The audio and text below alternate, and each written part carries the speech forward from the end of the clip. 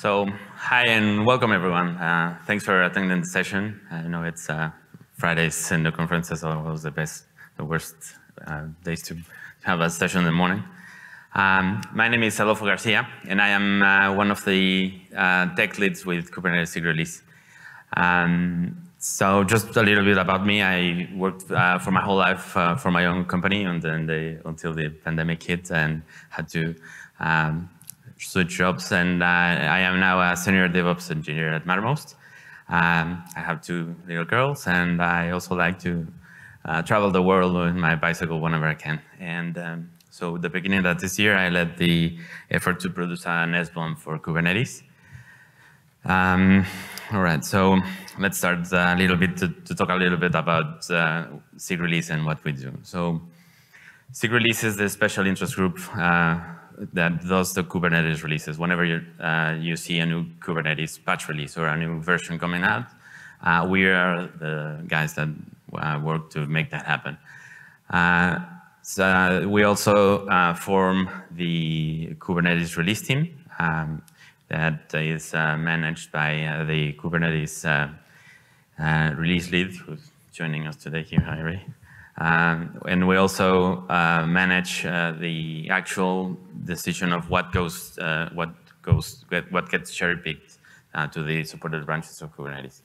And the other thing we do that is maybe worth considering today is that we are in task of continually improving the Kubernetes release process to keep it up to date to practices and best practices and standards that can keep coming out.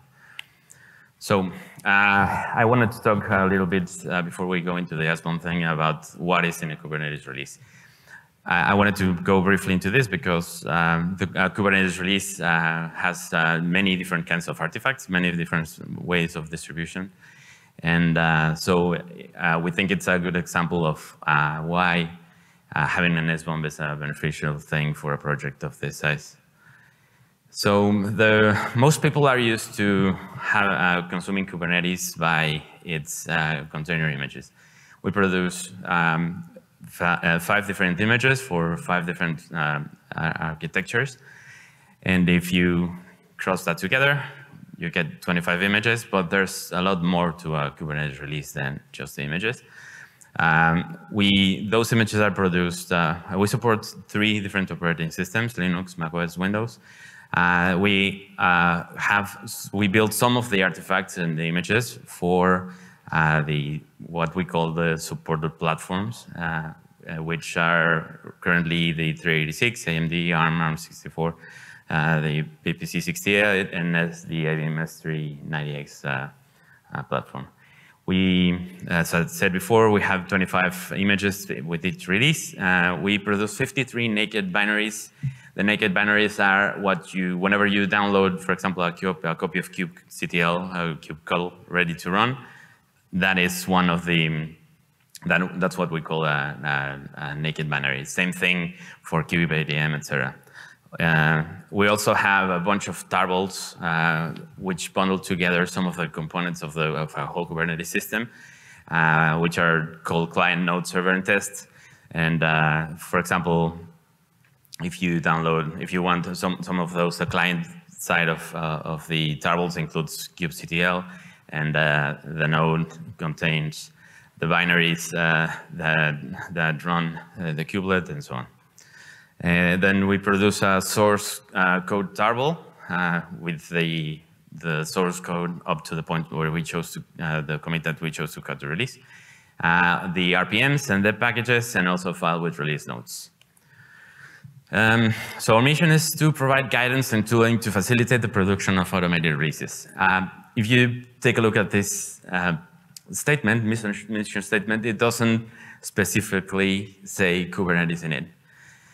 That is why we try to produce some of our tools and make them as general purpose as possible.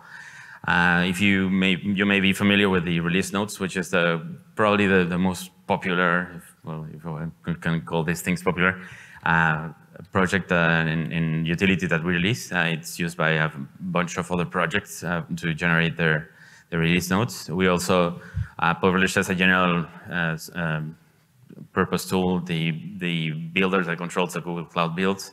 Then we have a thing called publish release, which allows you to upload and sync your releases with GitHub. And finally, the BOM tool, which is the thing that we're talking about today.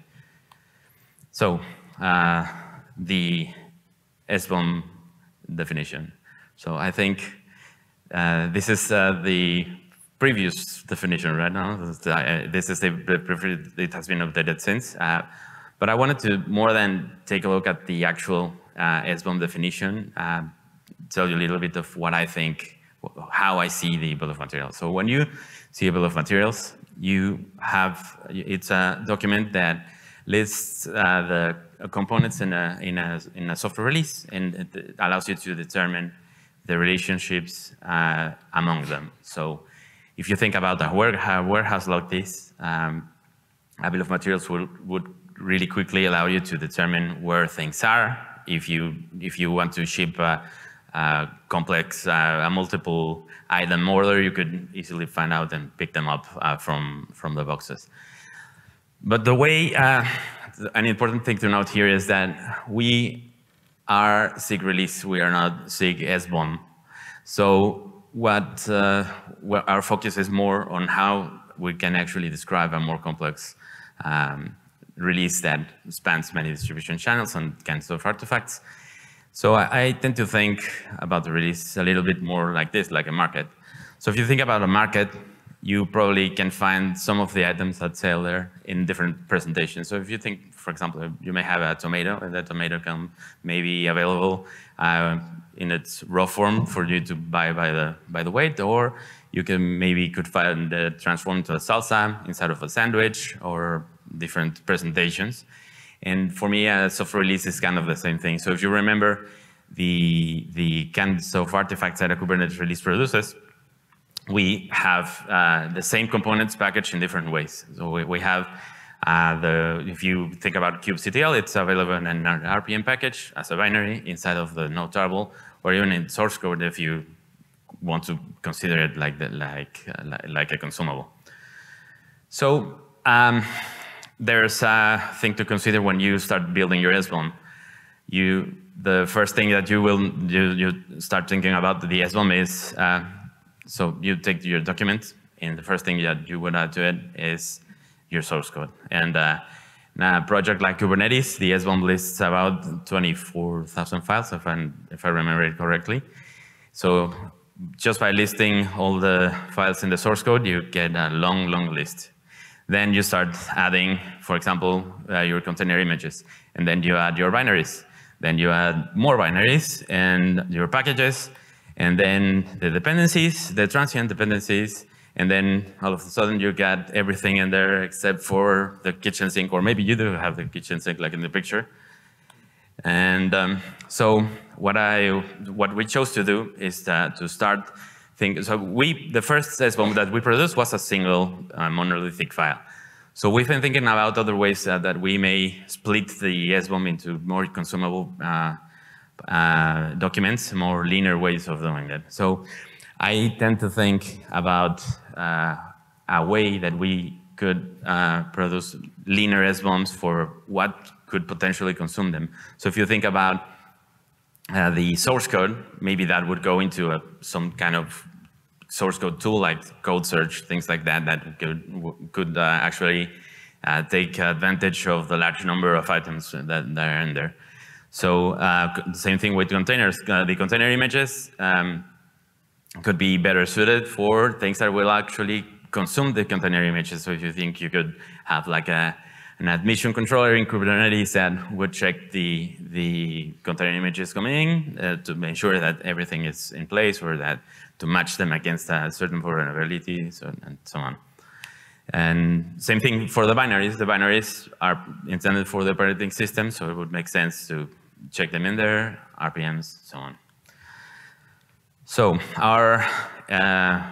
if you were at the keynote this morning, you're aware that there are two great efforts going on to produce SBOMs. We went the Linux Foundation way, which is SPDX, which is now an international standard. So of course, I'm going to repeat a lot of what was said this morning in the keynote, but I'll try to be brief. SPDX looks like this. That's the header of the SPDX document and a fragment of a file listed in there. It has information about the document, an external reference to another one, and then a file entry with the stashes, the license, etc. So how can we build a better Kubernetes SBOM? If you have a monolithic SBOM like we had at the beginning, the first thing that you can leverage is the ability of SPDX to do two things: relationships and packages. Using those constructs, you can start splitting parts of your SBOM apart from each other. And the first thing that you should package is your source code. And we, inside of the Kubernetes SBOM, treat it like a separate package that bundles all of the source code together. And then we simply point all of the artifacts as being built from that package. Then another thing, so this is not what we do in Kubernetes, but it's like some of the ideas that we've been having towards the future of how we can handle it. The next thing that we can do is split out the container images. And so if you think about the container image, it's simply a bunch of tarballs, right? And you could think of those as if they were packages in themselves. And then if you think about it, there is an index manifest in front of them. And that, so the way our tool works is that it marks each of the platform-specific images as being variants of the base package, which is the index manifest. That's the way we try to structure container images when describing them here. And then after that, you can start making more complex decisions. Like, for example, here we have a potential SBOM detailing the binaries and the RPMs spun into a different document. And in there, we have the dependencies bundled into another package. So the idea is to make these units more consumable and available and better suited to process by the tools that could potentially use them in the future. We're still understanding who is going to use them. Are you going to use them inside of your processes, outside, to make matches with other systems, and so on? So about our tool. All of the code that we wrote to generate the Kubernetes releases derived into an original SPDX implementation, which runs inside of the Kubernetes release process every time we cut a release. But we brought those libraries and built this general purpose utility that you can use to run and process your repository. So the easiest way to create a bill of materials for a project is just cd into your repository file, run BOM generate in the path of the directory, and it'll spit out your bill of materials describing that. Of course, a bill of materials, to be complete and useful, you have to add more things to it. So you can pass in other kinds of artifacts to get included into the bill of materials. You can add directories, you can add images that are stored in the registries, and you can add tarball. The tarball flag down there is a container image, but exported as a Docker archive in your file system, and as well single files. You can add all of those kind of artifacts to your bill of materials. Now, the other thing that this thing does is that you can have a declarative SBOM definition inside of your repository and add the BOM utility as a step in your CI/CD pipeline. So it will read the definition that you write in the YAML file and construct your SBOM based on the artifacts that it finds and are defined in there. We'll see a demo in a bit. Okay, so let me switch screens to my demo. So, okay. I don't know if is it like big enough? A little bigger. There. One more. Okay.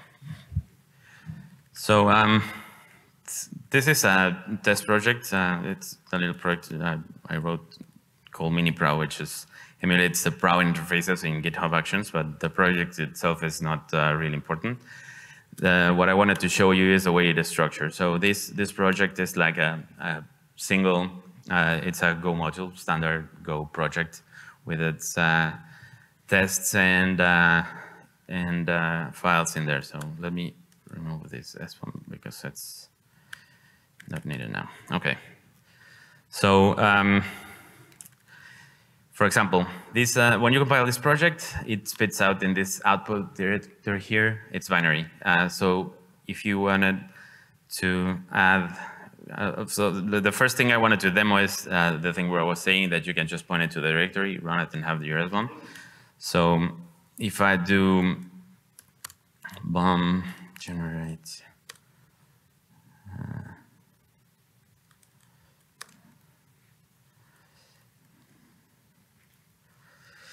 so if I just pass it a directory as a source and run it, it will run and process everything inside. So let me give you a brief overview of what it's doing there. So it starts by processing the files in the directory, listing everything. It goes and fetches the SPDX license list from the SPDX website. So SPDX has a set of defined open source licenses that the Linux Foundation produces and maintains. And the SBOM, our libraries have a classifier in there that read those licenses which it downloads in JSON, so that it can interpret any files, licensing files that it finds inside of your project and dependencies, which we'll see in a bit. So downloads the licenses and writes them to disk, and it scans your directory and says, oh, so probably this is the license file for the whole project. And if it finds one of those predetermined, by predetermined means like I did a not quite scientific study of the license names that people use, but they're kind of hard-coded in there for the moment. But it will use them as defaults, and it will actually look for other files or licensing information instead of other files as well. But it looks for, so it asks itself, what's the license that I would use as a default for this project?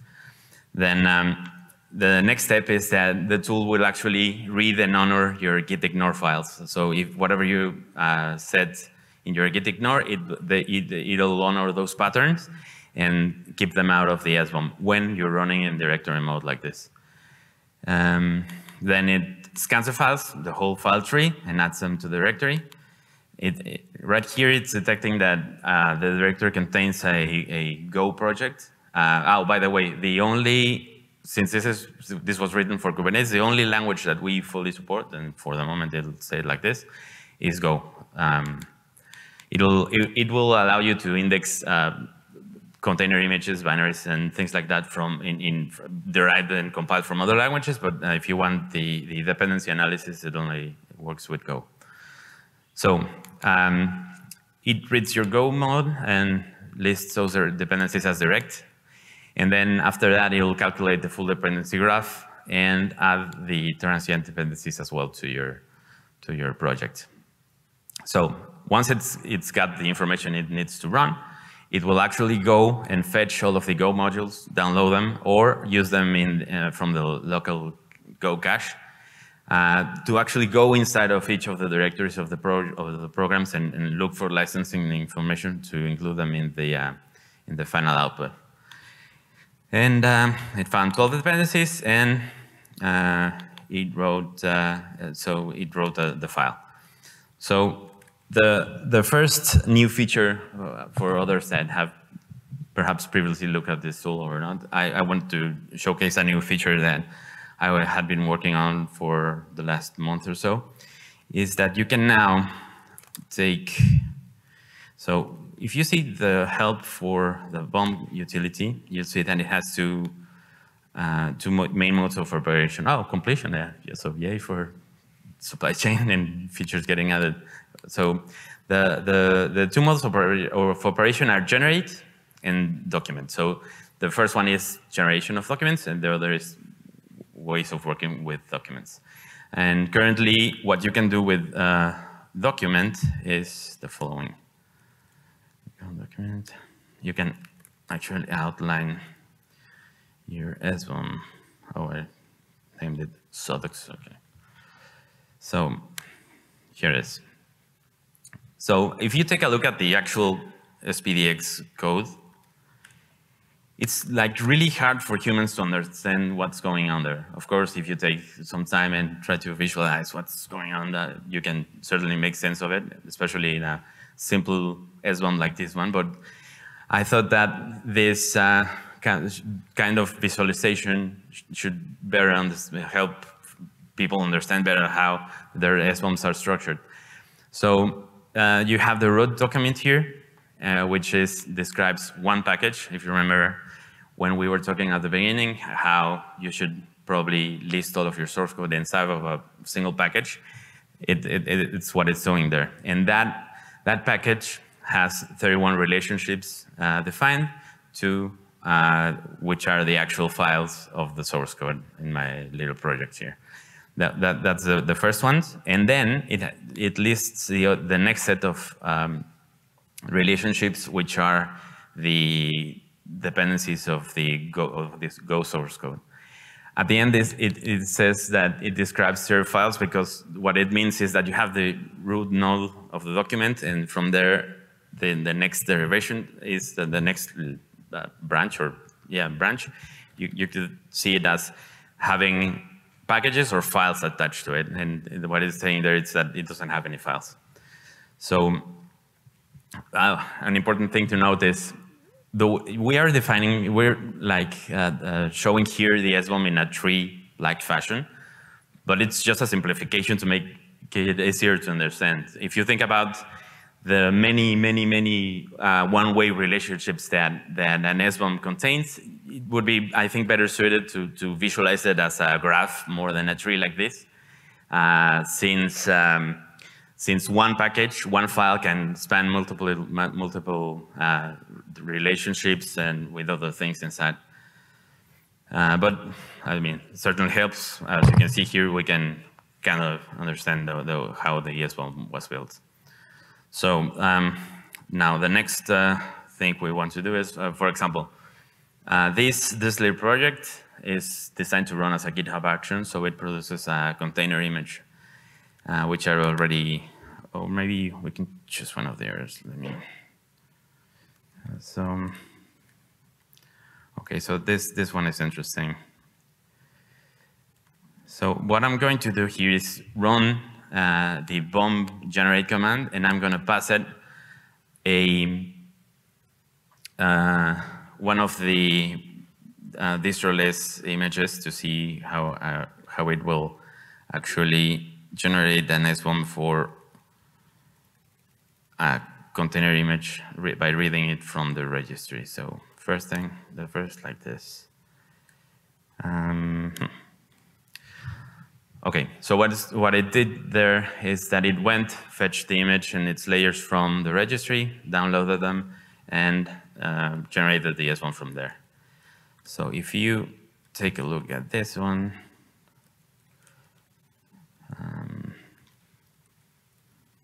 we can take a look at the outline of this, the way it's structured. So this SBOM has one package, which points to the actual tag of the image, and that itself is a package which contains all of the images in there. As I was saying before, things can be related to other things, and in this case, you can see here the same SPDX element listed twice because the actual container images are variants of the tag. That's the way we structure them. All right. So now I want to, let me see the time. Okay. What I want to showcase next is the building the SBOM from the file. So This here is the YAML definition for the project I'm running. Probably, if you take a look here, what we are defining here to be included in the SBOM is the directory where we are running, a single file, which is the compiled binary that gets written into the output, and then the container image. We give it a license of Apache 2. Then the other thing is, okay, so there's a new feature that I also wanted to showcase today, is that we've added, we've been working on enhancing the Kubernetes supply chain security a little bit, and we've started working on producing in total attestation files for some of our artifacts. So what I've done here is that I've actually included those libraries into the SBOM tool, so that whenever, I don't know if you're familiar with the attestation files. So the attestation files are a list of components similar to an SBOM, but it contains information so that you can trace those items back into the CI/CD chain back and actually find out where those were built. So if you think about an SBOM, you're already tracing all of the artifacts that get produced in the SBOM, and you already have that information. So what this tool can help you achieve is produce like an empty attestation file that includes all of the files, so you can reuse them and maybe build your whole provenance from there. So this is highly experimental and secret code, so let's see if it works, because I'm not sure. Let's see.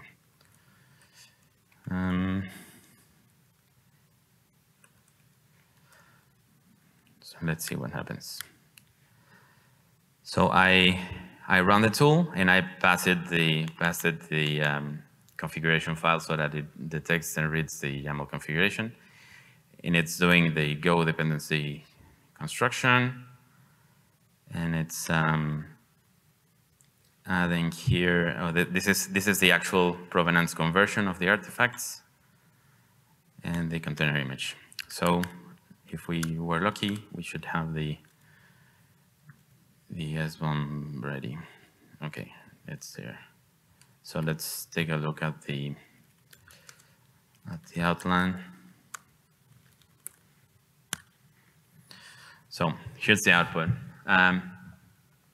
So as we saw before, here's the image that got listed as the package there. Then the source code. It will always grab the name of the Go module as the name of the module, and then here's the single binary attached at the end. So if those were to be my artifacts that I'm releasing, my SBOM be ready to ship. And then the new file that should have it produced is this attestation file right here. Little JQ here to make it more visible. So this is the attestation file that this is the in total attestation file. So if you see here, it has the part that concerns and relates to the SBOM metadata is the subjects here. So since we already computed the hashes for all of the files in there, it's virtually free for us to include in the attestation file. And so if you have this file and you simply go and complete the predicate section down here, which is basically the information about the process that run the thing, the date, who did it, and things like that, the recipe, which arguments went, then if you complete the information to this file, you have the SBOM and as well the necessary attestation to make potentially make your release SALSA level 1 compliant, because if all you're missing is the provenance metadata, which this thing makes you create. And yeah, I think those are the main points of the tool, that the way they work. Yeah, probably those are the ones. And then a little bit of a future direction of this tool. We are, as I said at the beginning, Kubernetes releases a bunch of RPMs and dev files, dev packages with each release. We are not currently listing those because we're still working on the actual analysis of the RPM and dev packages. Then we've been in talks with the Linux Foundation SBOM generator folks to maybe see into merging our efforts, and that way we could maintain the project, and we would benefit by gaining more languages in our tool. Could be an option. And then the final one, well, not the final one, but SPDX allows you to output not in just that format that you saw there, which is called tag value. It also allows you to output in many other formats, from RDF, JSON, YAML, and we only currently output to the tag value. It is a valid SBOM, but if you need it in one of the others, are still missing. And then at some point, I would certainly like to add some validation and verification. There are still divergences in SPDX tools in the way they interpret things. So the way you saw, for example, container images listed here, or some of the packaging that goes on in there, different vendors, tool makers, have different interpretations of how they see and things. We are trying to make efforts like the SBOM, upcoming SBOM-orama, where we will try to compare and make more consensus on the output. But what I would like to add to this tool in a not very distant future is the capability to ensure that if it produces an SBOM, it can be reverted, and to make sure that the actual output corresponds to the things it understood and saw in your artifacts. And yeah, and that's it for what I had prepared. And if you want, those are my deals. If you want to contact me, ask me anyway. Just I usually go by Puerco in most everywhere. And if you search for the blue link there, it will be when I upload the slides. You can use that one. I did a version of this presentation where we demonstrate how to integrate the SBOM tool inside of a Tecton release pipeline and having it as a task. And you can see it there. There's also a repo with that content in there. And yeah, I think I don't know if we have time for questions, but if not, I'm happy to take any on the hallway or.